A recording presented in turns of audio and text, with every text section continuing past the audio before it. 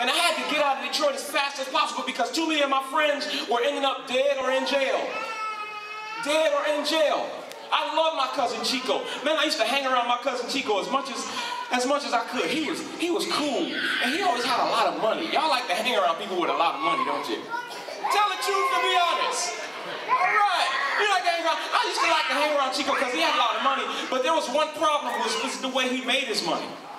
See, Miss Brooks, Chico used to sell dope, and he used to sell so much dope that he had other rival gangs coming after him trying to take him out of the business.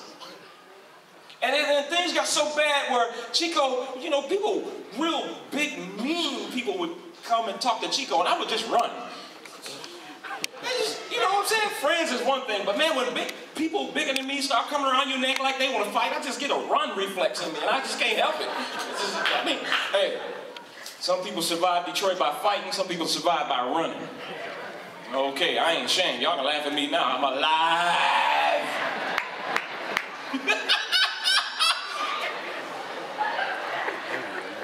But I can't say that same thing for my cousin Chico because my cousin Chico refused to change the people he hung around. He wanted to continue in that life, gang banging, selling that dope. He wanted to continue. And it was kind of cool because I understood why he wanted to continue because at the age of 19, he had a Lamborghini. You know, I used to enjoy rolling with Chico because I was like, what? What? Roll down the windows. Oh, we rolling. Man, until people started hanging around, and people that made me nervous. People that had weapons all over them and had hits out on them, and man, it didn't end well for my cousin Chico.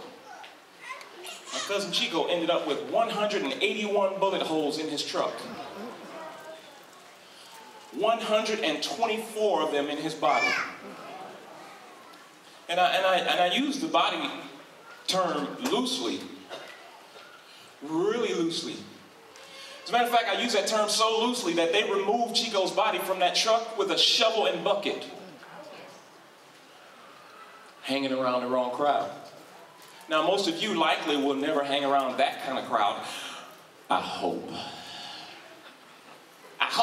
I hope you make better choices than that. But let me ask you, what are the people doing that are hanging around you? As you begin to take inventory of your friends, and a lot of times since you've been in college all this time, a lot of your hang around compadres have been schoolmates, and they've been studying and things like you have, and all of that's good. But let me ask you, what are your choices going to be when you're not in school?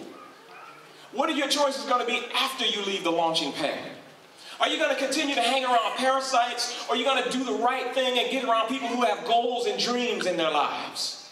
Are you going to get around people who can mentor you and pull you in the right direction versus sucking the life out of you and pulling you down? Young people, repeat this after me. I must make good choices in whom I hang around.